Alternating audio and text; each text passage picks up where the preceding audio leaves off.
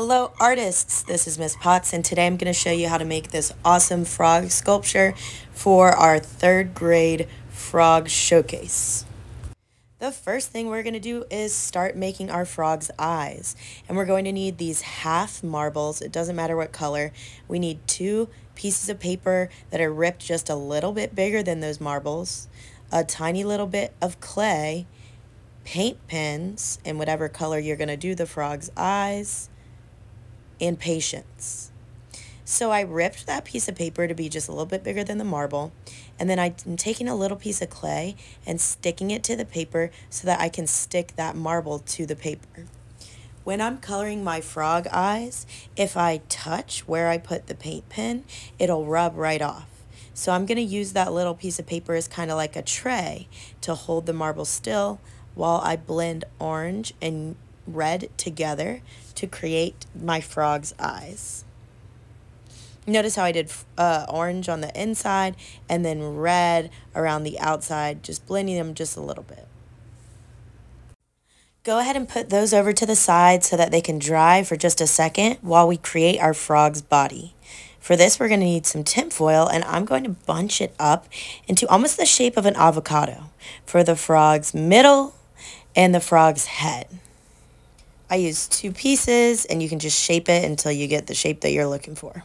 And now, since the eyes have dried, we're just going to use a Sharpie to make the pupils. For mine, I just did this black line pretty much straight down the frog eyes. You can do a circle or a football shape on those frog eyes. It's totally up to you. Now we're going to attach the eyes to our little tinfoil avocado using the clay that we had stuck the eyeballs to. I'm just going to take it off the paper, stick it on either side of where I'm going to have the frog's head, and then stick the marble to that. You want to stick it really good so it doesn't fall off.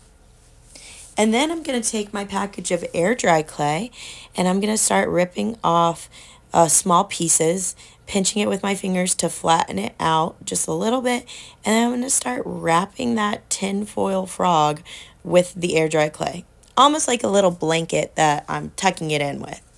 And so I'm just going to keep taking little pieces, and when those pieces match up on the sides, I just kind of pinch and use my fingers to smooth that air dry clay so that it connects to the other piece. You want to go ahead and cover your whole entire little frog avocado, being very careful not to knock those eyeballs off. When you add the clay around the eyes, try to go over the edges of the eyeballs just a little bit so that when that air dry clay dries, it'll hold those eyeballs in place. And I didn't realize I had spilled a little bit of my paint pen there, so I've got a red frog accidentally. Oops, it's okay. We make a mistake. We make it work. To complete the eyes, I'm going to pull off just a little tiny bit of clay and roll it into a skinny little clay worm and just pull off just a little bit. And again, I'm going to kind of put that over those marble eyeballs just a little bit, just over the edge. I'm going to do that on the top and on the bottom of each eyeball, and that'll give you those really nice frog-looking eyelids. You can also use this technique to make a frog mouth if you want to. Now we need to make the frog arms and legs, but they're not actually called arms, they're called front limbs. I'm going to roll a piece of clay into this thick worm, and then whenever I make my front limbs and my back limbs, I want to make sure I cut my pieces the same size before I start attaching it. It makes it a lot easier for you to measure before you attach. And you'll notice there I cut 2 little slits to create the frog digits or toes. And then once I have a shape that I like, I just go ahead and smush it right onto the side of the frog. It's really that easy. Now here I realized that the weight of the frog body was way too heavy for that little arm to actually hold it up before it's dry, and so I went and got a spoon for my frog to sit on. You might want to find something for your frog to sit on while it dries and while you connect its front limbs to the body.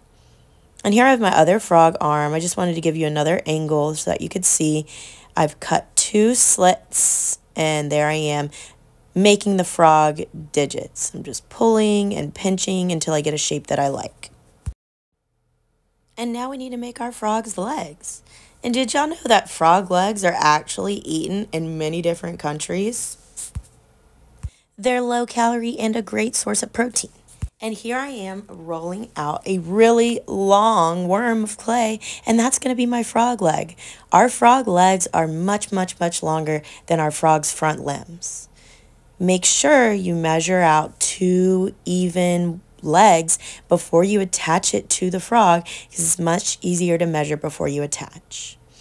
Here I've got the right length. I'm going to go ahead and smush it to the back of the frog.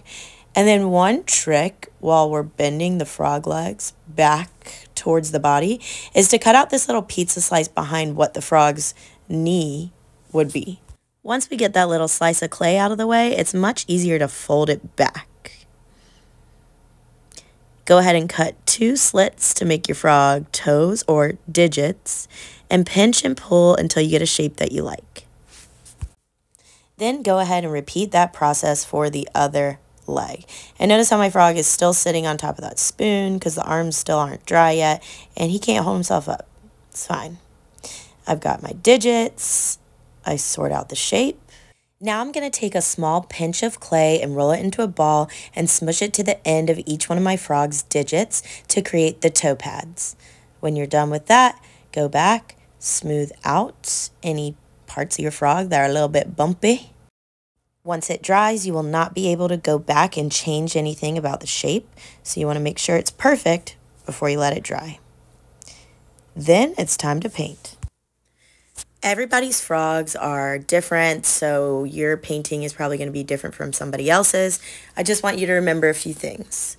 1, be very careful when you're painting to not get paint on those eyeballs, because it'll be really, really hard to get it off.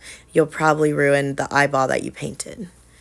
2, when you're painting, we're probably going to use acrylic paint, which will stain your clothes. So be very careful and make sure you wear smocks or old clothes that day so you don't get paint on you.